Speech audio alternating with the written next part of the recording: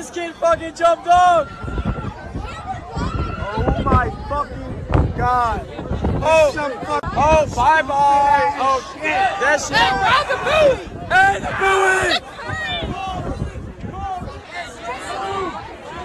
buoy! Yo, this kid's fucking gone, bro. While watching that video, you must be asking yourself, why is this young Caucasian man in the water? Surely, it must be for good reason. So according to reports, an 18-year-old boy, Cameron Robbins, from Louisiana, was celebrating his recent high school graduation during a sunset cruise in the Bahamas when he reportedly jumped overboard on a dare triggering a large-scale search. The young 18-year-old boy, on the height of adrenaline, on the height of life, on a cruise ship with all his niggas. They could have did anything. I dare you to go talk to that girl. That should be dare enough. And I know as a young daredevil myself, I did a lot of stupid shit, but I would never on this type of scale do some shit like this. I'm not jumping into dark, murky waters in the ocean off of a dare. All I'm gonna get back if I do survive is a pat on the back. You die for a pat on the back and the minuscule amount of respect that your friends will now have gained from you in one crazy story that you could tell people. But just for further backstory, Cameron Robbins just graduated from laboratory school in Baton Rouge this past Sunday. He was on a trip to the Bahamas with students from several local high schools. So you know, adrenaline was high, everything was high. He was probably watching some of the cute girls from the other schools watch him take the dare. He's like, I'm not finna look like no pussy, I'ma do it. Unfortunately, it cost him his life. On Wednesday evening, just 4 hours after their arrival, Robbins and his friends went on a sunset party cruise. According to witnesses, around 9:40 p.m., the 18-year-old, who was apparently acting on a dare, took a plunge off the boat into the ocean near Athol. Robbins was last seen splashing in dark, murky waters a few feet from the boat before vanishing from view. The Royal Bahamas Defense Force, assisted by the U.S. Coast Guard Southeast, has been searching for the missing teen from the air, but so far without success. This essentially kind of tells me that, you know, the people looking for him, they didn't really care too much. They kind of probably seen it how everybody else is kind of seeing it. He's not finna be found. We're not putting our efforts into this. Sorry, we did all the best we can. You may be asking why I'm saying that. U.S. Coast Guard had help with the search from Wednesday into Friday evening. They said, "We offer our sincerest condolences to Cameron Robbins' family and friends." They searched for that nigga for 2 days. And they said, you know what? We did all we could do. We wrapping it up.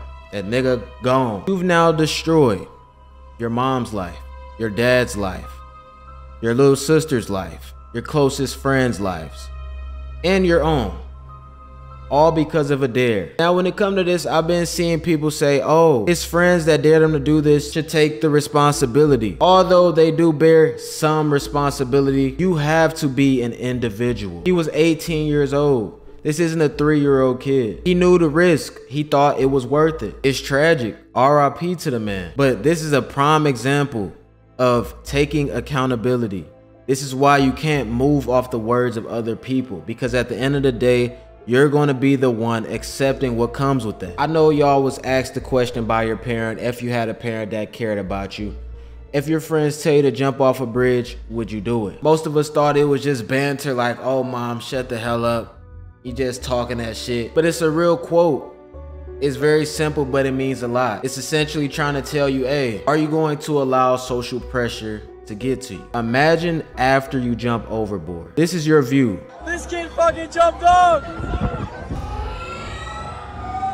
Something was in the water with him. And initially it looked like he was going for the life raft to save his life. But after seeing that creature thing in the water, he starts to swim the opposite direction. Imagine the fear in his heart. Imagine how much he know he just fucked up. Instead of having a great time on a cruise ship after graduation with all of your friends and people from other schools, you're now ending your life in a cold ass ocean with nobody there to save you. But yeah, that's the end of it. Essentially, bro, like, this is why mama told y'all asses. If your friends jump off a cliff or dare you to jump off a cliff, you gonna jump with them. A very old, very simplistic quote, but that shit means so much. Don't let other people pressure you into doing any fucking thing. You as an individual person have to be okay with the positives and the negatives that come with your decisions. If you're not, you'll never be able to be okay with yourself. You'll never be able to be okay with the decisions you make